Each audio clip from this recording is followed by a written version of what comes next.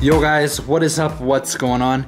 Probably recognize this car from some of my other videos. It's my friend Carlos's WRX. His engine bay is looking really clean. Did a better job than I did at detailing it here. But he's here in the garage because today we are going to be installing the Viofo A129 Duo. It's a 2-channel dashcam setup in his WRX. I'll always recommend the Viofo dashcams as a really good bang for buck setup. This is the dual channel setup like I mentioned. It's got a Sony sensor, really nice lens on it with a 1.6 aperture. It's got the GPS option, the Bluetooth option, Wi-Fi option, all that good stuff. We're gonna do a quick unboxing of it here, and then we're gonna do a Hardwire with parking mode install. We picked up the Viofo Hardwire kit in his WRX. Let's take a quick look at what's inside the box. It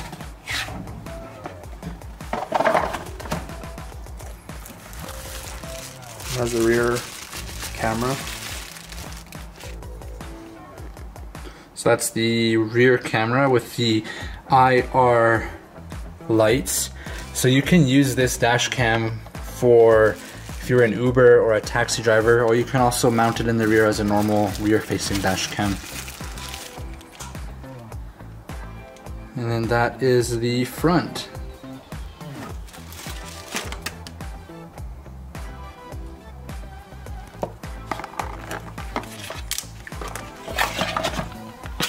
All the wires.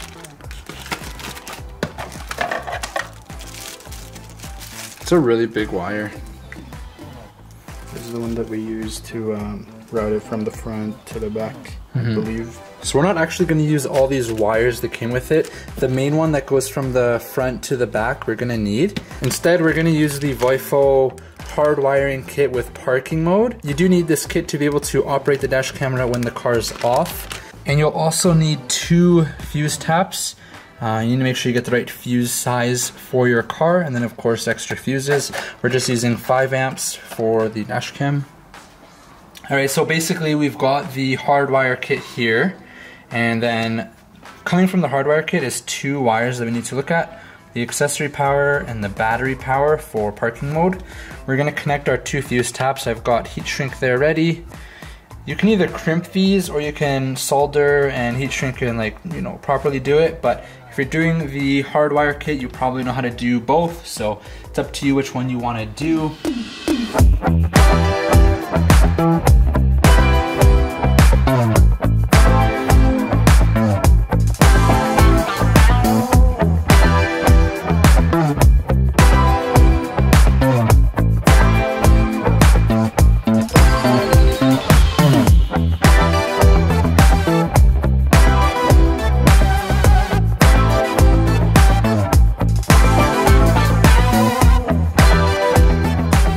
So we're down here at the fuse panel, and the fuses that we're going to be connecting to is the audio and nav for the accessory fuse. So that's the fuse that powers the camera when the car is on.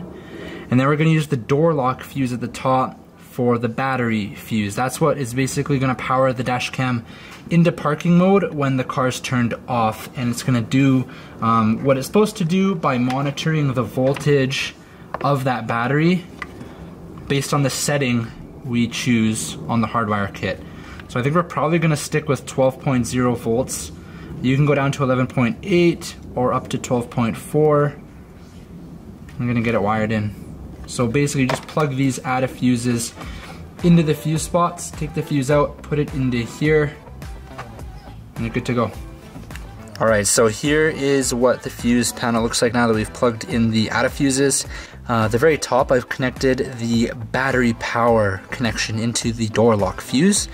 And then I'm using the audio and nav fuse down at the bottom there for the accessory power to the dash cam.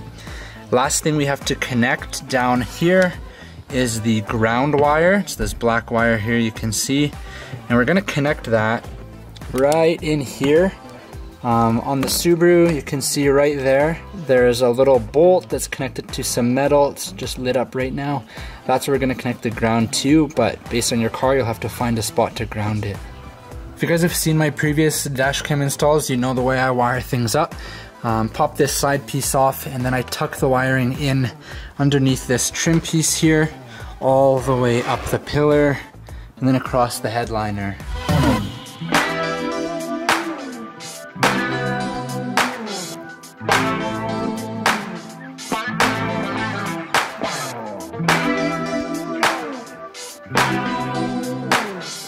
Alright, so we just basically tuck the wire up this part and then across right here using this tool. And then up at the top here, if you just push, you can stick it into the headliner.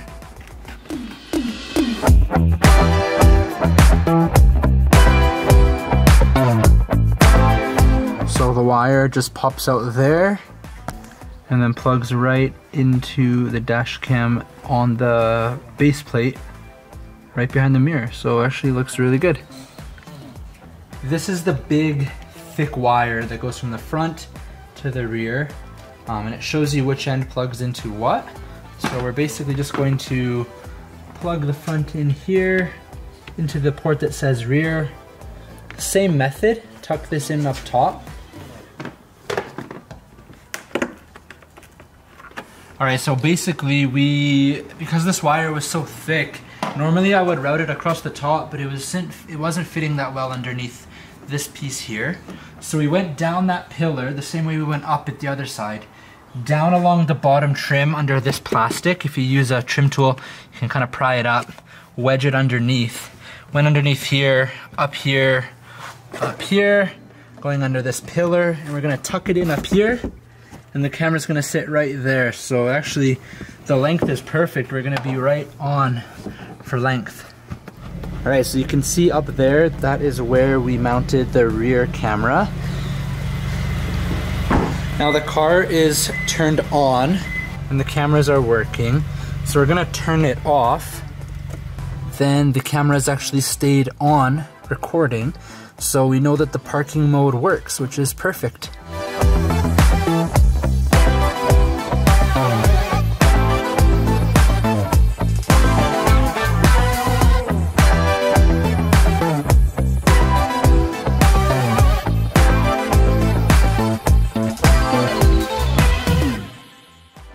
Alright, we are done the installation.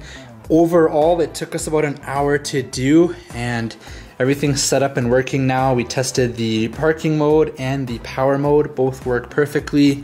Just a quick note about the Viofo A129. There's two versions of this setup. One has an infrared camera like this, which is dedicated towards rideshare drivers like Uber. So you can actually mount this camera on the inside facing your cabin, so you can film your passengers as well as yourself while you're driving, and it has night vision. For our setup, we mounted it in the rear facing the back as like a normal 2-channel setup. If you're gonna go that route, I would suggest picking up the non-IR version. But if you are a taxi or an Uber driver, you'll want the IR version, or you can get that. A lot of people ask me what's like my most recommended camera, and the Viofos are still my most recommended best bang for buck dash cam. Just the value of what you get out of the camera for the cost is still dominating that market in my opinion. If you guys are interested in checking out the Viofo dash cams, I'll have a link down below in the description, and if you have any questions or anything like that, feel free to drop a comment down below and I'll do my best to answer it. As always guys, thanks so much for watching.